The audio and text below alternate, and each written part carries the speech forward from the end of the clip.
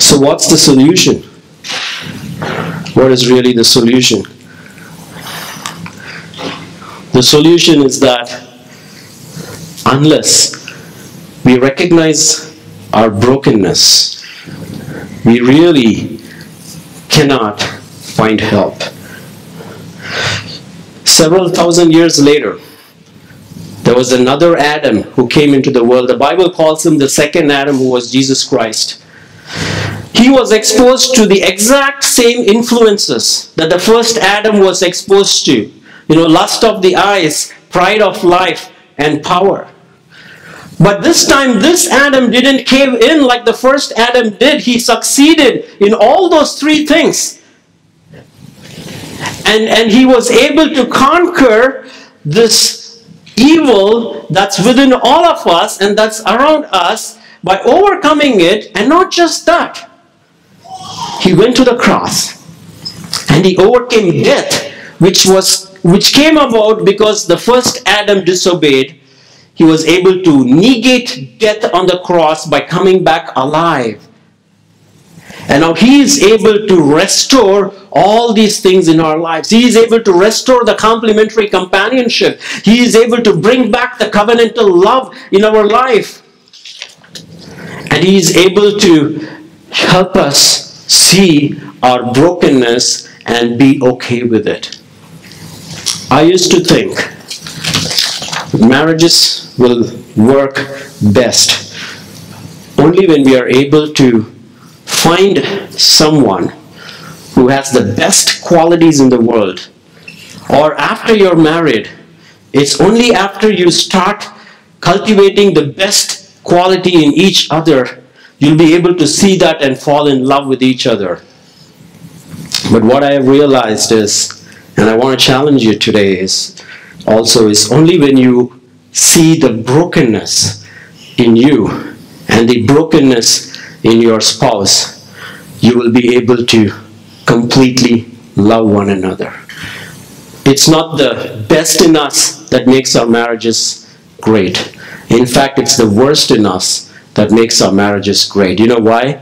Because it brings us to the same level field to see that how we are equally broken. My wife Jemima, she knows the deepest brokenness that I have experienced in my life. And I have come to know the deepest brokenness she has experienced in her life. And I can tell you honestly before God, that's the most beautiful thing that happened to us in our marriage. And that's what holds our marriage together, because we can together go to the second Adam, Jesus Christ, at the same time and ask him to heal our brokenness. And as we have this shared experience of experiencing this healing of our own brokenness, that draws us even more closer together. Not because we are two perfect people. Marriage is not between two perfect people. In fact, marriage is two imperfect people in whom God is trying to work out his perfect love through his son Jesus Christ. So if you're single and ready to mingle, I know you're going to be upset at me for using this phrase too much. How do I prepare for getting married? Whom should I get married to? May I suggest to you, discover your own brokenness first. And may I suggest to you, invite God to heal your brokenness. Otherwise, you will be carrying that brokenness into your marriage. And may I suggest to you to find someone who has also discovered their brokenness. And then you look for the purpose that God has put in your heart. What is it your heart beats after? What are the gifts you have? And what is it the heart beats after of the person you're looking to get married to? And what are the gifts they have?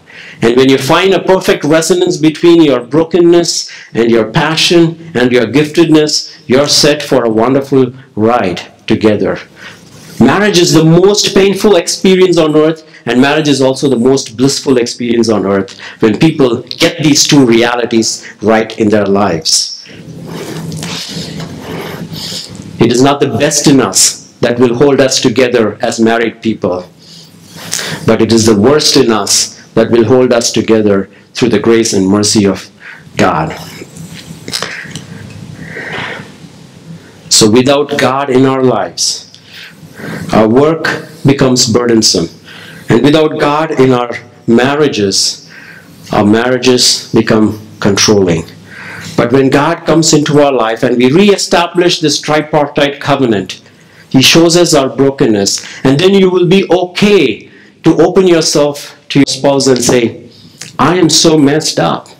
Do you still love me? And you will be surprised. That will encourage your spouse to open up and say, I am also messed up. I didn't want to tell you because I thought you will not love me anymore. And I can tell you there's no beautiful experience than when both of you are able to come to that point and say, we don't have anything in us to merit our love. Let's go to this Christ who can heal this brokenness. We are all equal at the foot of the cross. No one's better than the other. And when that grace comes into our hearts and transforms us, when that love fills our lives, is when you can truly, authentically begin to experience joyful marriage. And then God will start revealing the purpose He has for you as a family. And then God will start connecting the dots in your life, and your life will now take on a new meaning. And now you will not be under the tyranny and fear of work, because you decide what you want to do with your life. You choose the purpose God has for you. And now you have your wife in that journey as well, in whatever form or fashion. And then and this purpose that you're going to be doing is going to involve the unique abilities, the creativity that God has put into you. And it's all going to fit beautifully together. Your creativity, your calling, and your community with your family can mirror this original design God had. But the first point is to realize we are all broken people. I have a small video.